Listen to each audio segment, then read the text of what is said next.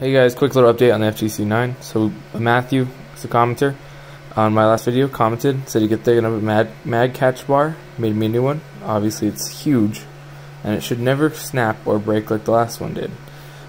So we should get the thingiverse link for that soon from him. And it looks a little funny, but I don't think it's gonna break, so longevity should be a lot better. Another thing is my Shockwave blade broke, and here's my old one. You can see the seam in which the layer lines are printed on.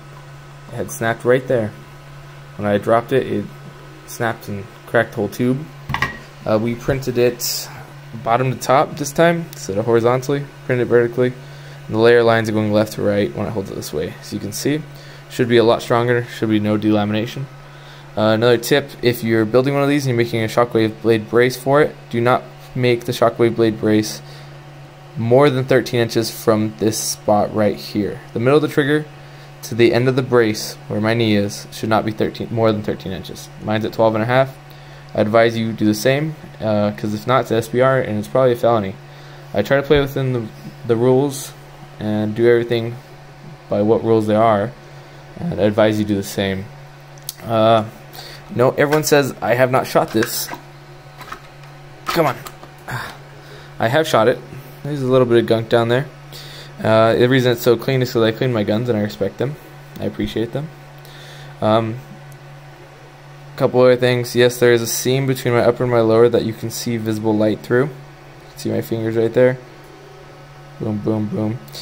That is fine. It doesn't have any problem with it. I'm sure this gun's made for the tolerances of 3D printing, which is a lot of tolerances. And everything should be a lot better, should last a lot longer, should be a hell of a lot more reliable, and should keep kicking for a while. So here's the old Mag Catch Bar. You can see how small it is.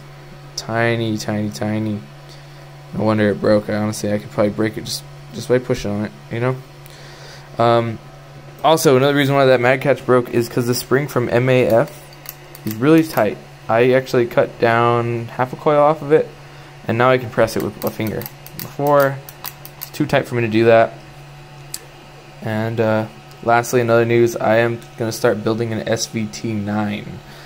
Look up Gunny McGunsmith and SVT9. You'll find them on Are We Cool Yet? So I just need to get a VMAC upper and start printing it. And I guess that's it, guys. I'll let you guys know if there's any more issues with the FGC9. Bye-bye.